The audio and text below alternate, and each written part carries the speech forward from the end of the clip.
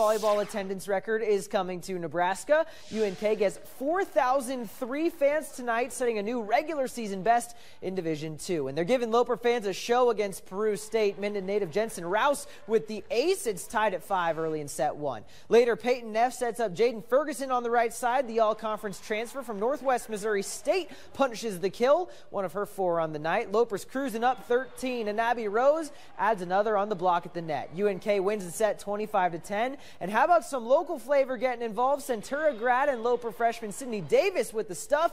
She finishes with 2 of those. UNK sweeps the match on a record-breaking night in Kearney. The Lopers claim the final 2 sets, 25-17 and 25-21. They go undefeated on the season at 5-0. We take a lot of pride in our volleyball fans here in Kearney, and so we're really proud of the fact that we can break a record and get a huge amount of people here at a local, smaller town game. Unbelievable. Loper Nation, hats off to them for being competitive enough to say we want to be number 1, and so we are. The regular season record is back in Kearney where it belongs.